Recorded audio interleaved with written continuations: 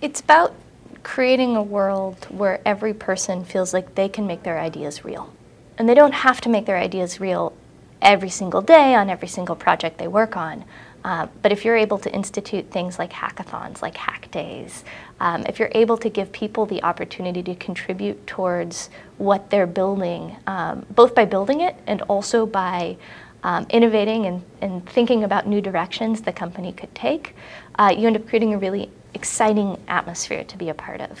And I think that's one of the things Box did very, very well. Another thing is Box made it all about the people.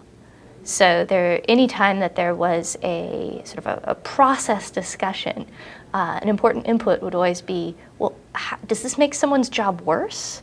Anytime we talked about salaries and compensation, it was always about, well, how do we prevent anyone from feeling like they're in a situation where they're not fairly compensated?